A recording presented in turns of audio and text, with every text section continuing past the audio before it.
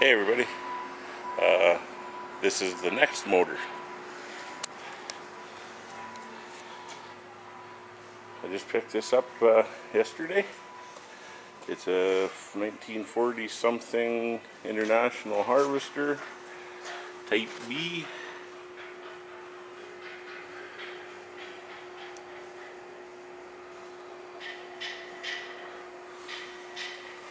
Got this out of a field. It was just laying there. Needs a lot of work, but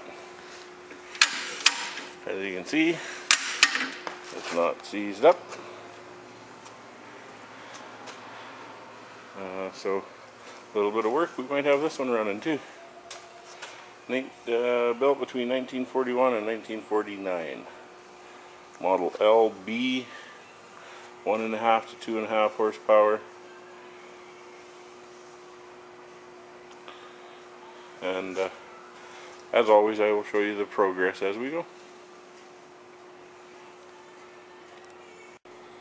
Alrighty, the disassembly has started. The valves were frozen, so we had to disassemble it. As you can see, the piston goes in and out nice. There's absolutely zero scarring in them walls. It's just beautiful. We've got the head off of it. We've got the valves both broke free. They now actually seat in that head. Slide in and out like nobody's business.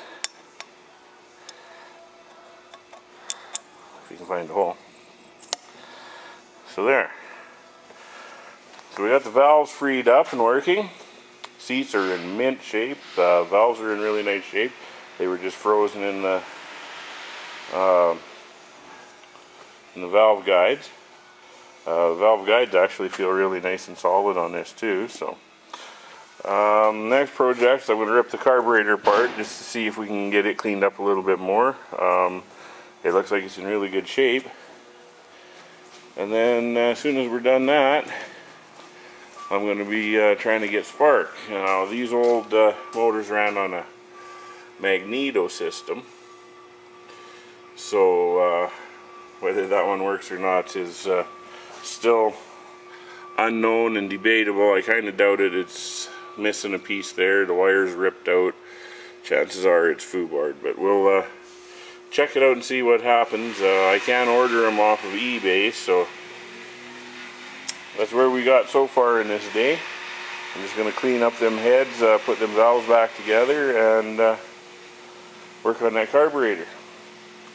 So yeah, it's getting there already. Now I'll probably post this before I add too much more to it, or if I get a chance to add a bit more to it I will, but just so you know, Smootts on the roll with these old antiques.